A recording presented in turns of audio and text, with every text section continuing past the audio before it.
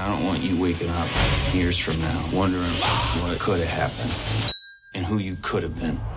Was the sort of documentary aspect always a part of it? You obviously come from that world. Was that always something that you wanted to include? Yeah, it was. I feel like I was interested in this idea that there might be a new way of telling a true story that you haven't quite seen before.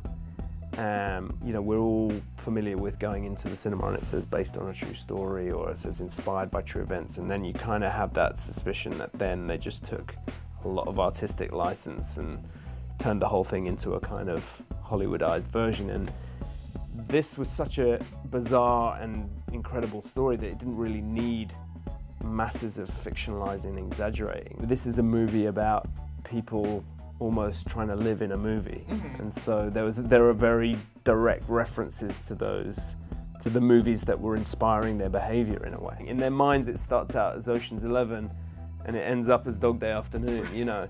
So it starts as this thing where in their minds it's this kind of slick, well-oiled kind of military operation, and then it ends up in a kind of cluster of, you know, something approaching kind of chaos. So I kind of wanted the audience to be constantly reminded that this is real. Yeah. And they're real people. This really happened. So you feel it in a different way, I think.